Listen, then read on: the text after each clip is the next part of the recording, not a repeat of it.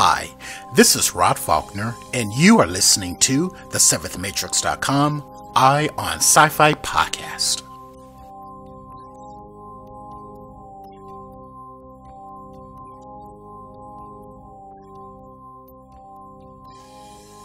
Hello everyone, and welcome to episode 183 of the SeventhMatrix.com Eye on Sci-Fi podcast. The podcast where we share with you terrific indie, science fiction, and fantasy, online short films, web series, and other closely related media. We also, on occasion, share with you conversations with talented creators who are producing outstanding indie speculative work. Thank you for joining me. And in this episode, I am very pleased to share with you our conversation with writer and director Spencer Zimmerman.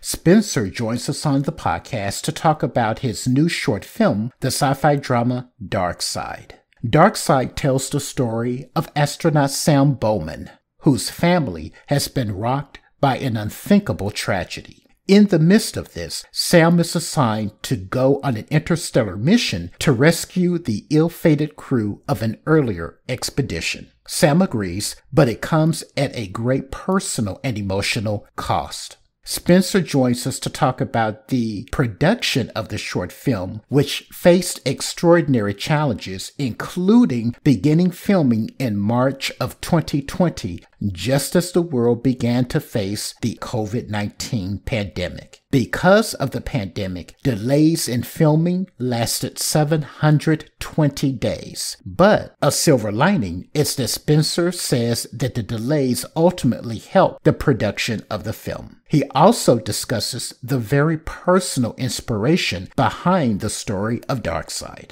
So, without further ado, please enjoy the Eye on Sci-Fi podcast conversation with Spencer Zimmerman, the writer and director of the sci-fi short film DARKSIDE. Spencer, welcome to Eye on Sci-Fi podcast. We have you on the podcast to discuss your new sci-fi short film, DARKSIDE. Please share what DARKSIDE is about. Hi, Rod. Thanks so much for having me. DARKSIDE is a sci-fi short about astronaut Sam Bowman, who, in the wake of a personal tragedy, accepts a mission to go on an interstellar voyage to save a lost crew from certain doom. But what he finds out along his way is that no matter how hard and how far you run, you cannot outrun your grief. What was the inspiration for DARKSIDE?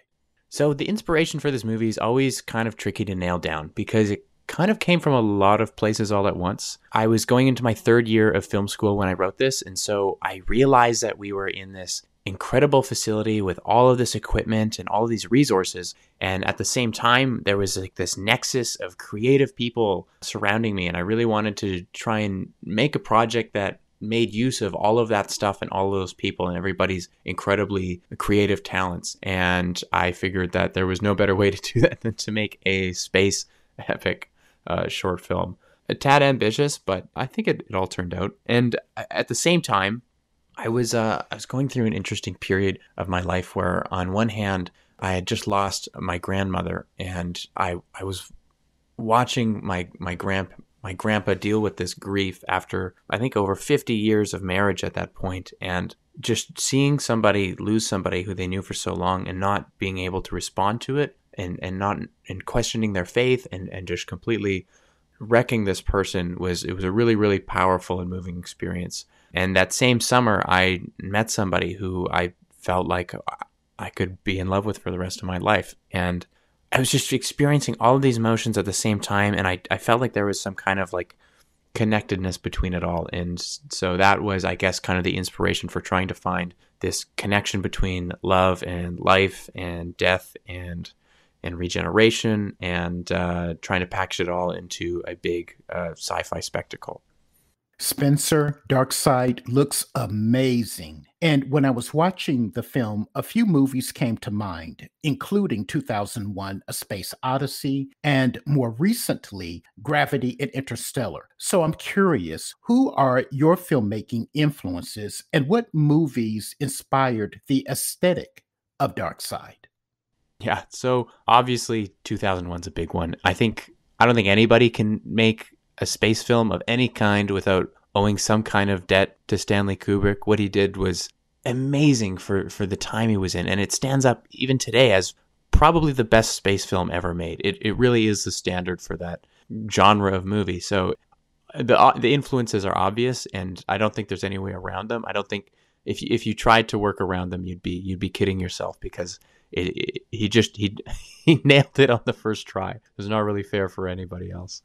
But Gravity, Interstellar, those are obviously big ones too, and some of the more popular ones. But some other movies that kind of came about that really helped kind of develop the specific visual style of this movie was a small indie film out of Seattle a few years ago called Prospect, which has this incredibly detailed and complex world that these guys, Zeke and Chris, had been building for, I think they started with a short film and then it turned into a feature film. And they had been building this world out for years, and you can tell it's all on screen. It's this incredibly deep, complex world that feels like it has a really, really rich history. So I wanted to try and take part of that and bring that into our world and make it seem like a world that was used and that had purpose and that had been around for a while in some ways. And on the other end of things, a movie that was a really big inspiration, and not so much in terms of the genre, just in terms of the filmmaking style, was Krzysztof Kieslowski's Three Colors Blue.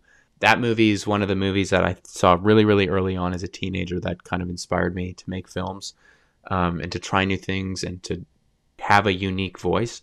And so just the way that he deals with grief and the powerful emotion and finds a way to connect it all with music and sound and light and visuals, it's really unlike anyone else. So that's another big inspiration on this film, at least.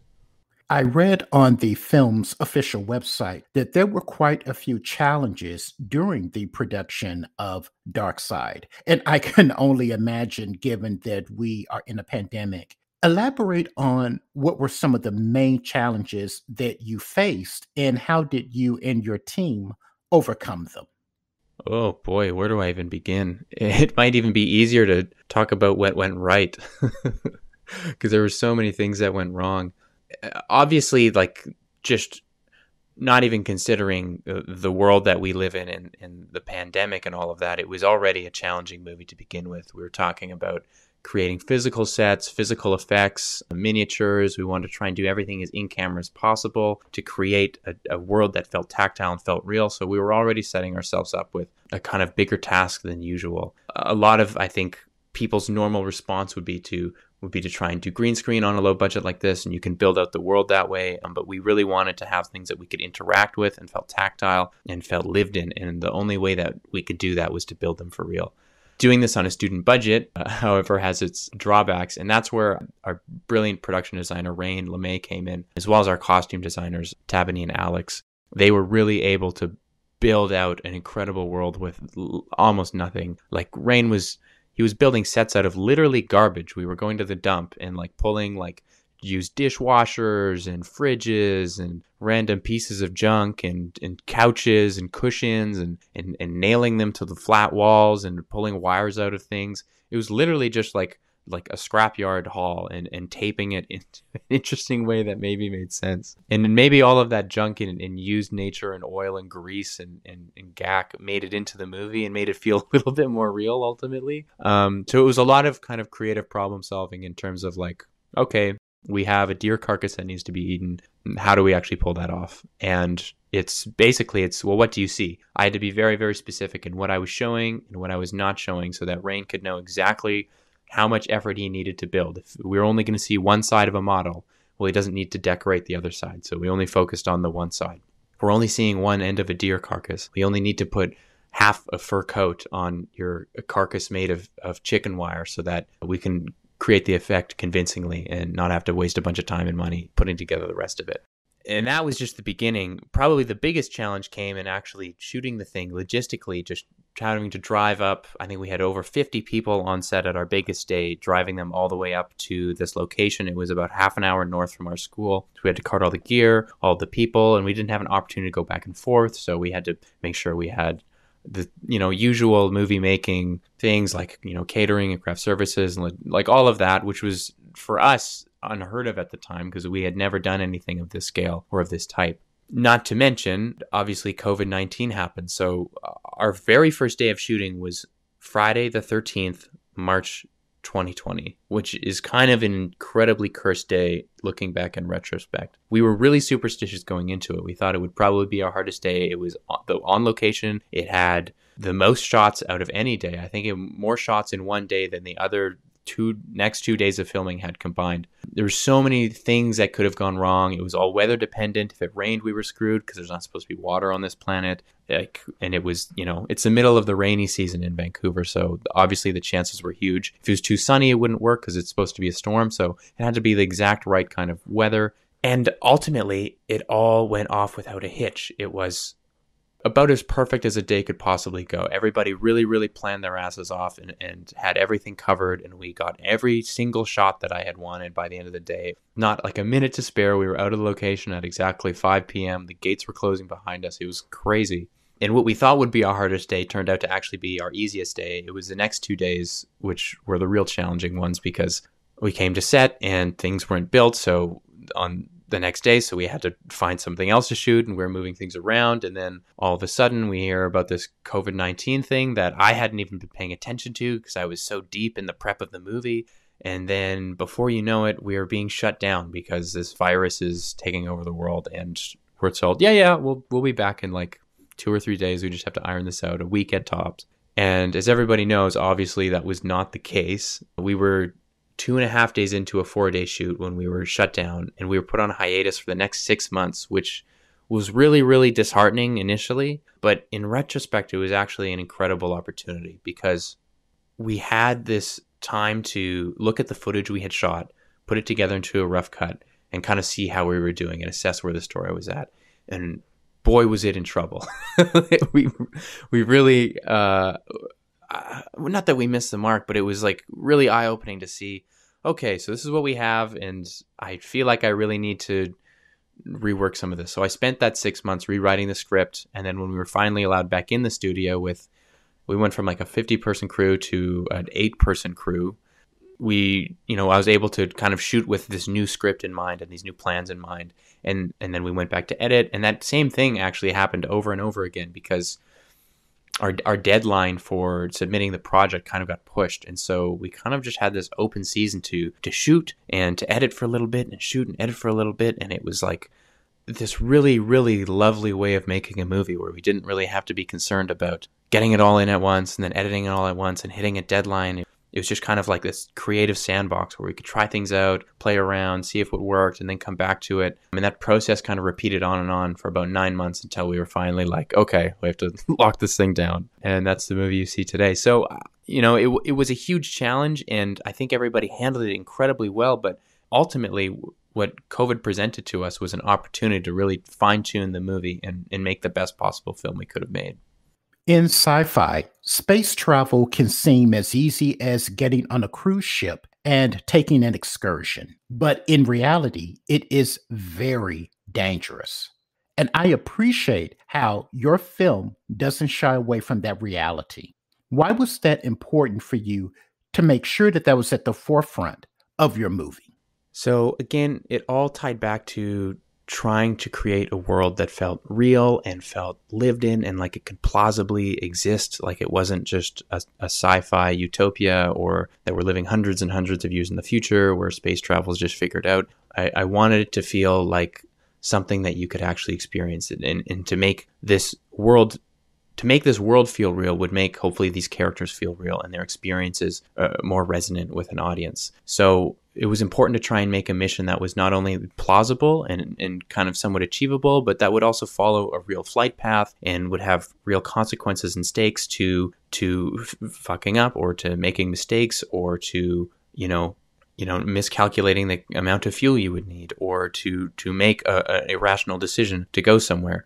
Real space travel will have real limits and real parameters. And so there will be real decisions that have to get made that will be inherently dramatic and difficult for the people making them. And I think it's foolish to try and shy away from that in favor of convenience. I think it's better by far to work with that constraint and to try and make something that could feel like a real dilemma that somebody could actually face than to try and just pretend that it's not part of the plot, because it really is. And yeah, what I found when we leaned into that was the choices were much more dramatic, and the things that he had to do had much bigger stakes because he couldn't screw up and just kind of turn on his warp speed drive and fly back to Earth. He had to make decisions, and if he made the wrong decision, it would have a lasting impact.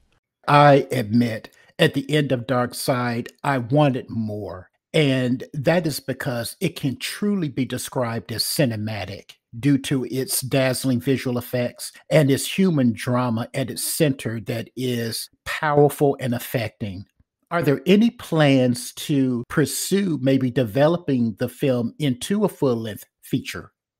First, thank you so much for that. It means a lot to me that the film is making an impact on people. And to answer your question, yeah, I would love to develop this into either a feature or possibly even a limited series. I think it has a real potential. The producer and editor of the film, Braden Van Grudel, and I, we've been kind of talking and throwing ideas back and forth about how we would create an exploration of the original Genesis 1 mission and kind of dive into the crew and what went wrong and what was the interplay of the people on that ship, the 5 or 6 people, and what kind of went wrong with them that had them meet their fates and their demise. It's still pretty early on in the creation process, but I would absolutely love to do a feature-length version of this. At the same time, I'm working with a production company in Vancouver here to develop something based on some IP that they have that's kind of a very, very similar world of deep space exploration, a little bit more into kind of the creature sci-fi realm, not so much just humanity anymore, but still very, very much in the vein of what DARKSIDE is. And so that would also be an incredible thing to do if that happens to go through. Fingers crossed that either of those possibilities open up. This is kind of my first foray into sci-fi filmmaking, and it was a real delight to get to play around in a genre like this. Spencer, where can our listeners go to not only watch DARKSIDE, but also find out more about its production and keep tabs on your future projects? So DARKSIDE is available to watch for free right now on the Dust YouTube channel. So go to watchdust.com or the Dust YouTube channel. You can find it there. And you can watch it as well on Clipist starting on March 5th. To follow the film on Instagram is @_DarksideFilm_. That has information on the film, festivals it's playing at, as well as some links to some interviews and other things that we've done. If you want more information on the film, you can go to www.darksidefilm.space, where we have information on the film, behind the scenes photos, behind the scenes docs, visual effects breakdowns, and some bios of our cast and crew as well. And if you're interested in following me, keeping up with what I'm up to, I am @Spencer_Zim on Instagram. You can give me a follow. I'm pretty easy to reach out to. I'd love to chat to anybody about filmmaking or anything related to watching movies. Spencer, I just want to thank you again for agreeing to come on Eye on Sci-Fi Podcast. I really enjoyed it. And I will leave a link in the show notes of this episode to where our listeners can go to watch DARKSIDE and learn more about its production. And I wish you all the best with the film. Well, thank you so much, Rod. It has been an absolute pleasure to be on the podcast. Thank you so much for helping promote DARKSIDE, and I hope I get an opportunity to be back on the podcast again soon. And there you have it. The Eye on Sci-Fi Podcast conversation with Spencer Zimmerman, the writer and director of the sci-fi short film DARKSIDE. A link to where you can watch DARKSIDE and also to where you can learn more about the film will be included in the show notes of your podcast aggregator, or you may visit the7thmatrix.com and you will be taken directly to the official show notes page there. I also encourage you to explore all of the other terrific indie science fiction and fantasy, online short films, web series, and other closely related media that we have curated and collected on the site. I also need to ask you to visit our support section because without the support of kind and generous listeners like you, we would not be able to keep the lights on here at Eye on Sci-Fi and over at the 7th Matrix, and we appreciate that. Please leave us a review and rating wherever you get your podcast, and we appreciate that a great deal as well. Okay, that's it for this episode, everyone. Thank you again for listening, and until the Seventh Matrix portal reopens, stay safe and healthy out there. And remember, take a break, escape the mundane, and enter the fantastic. Take care.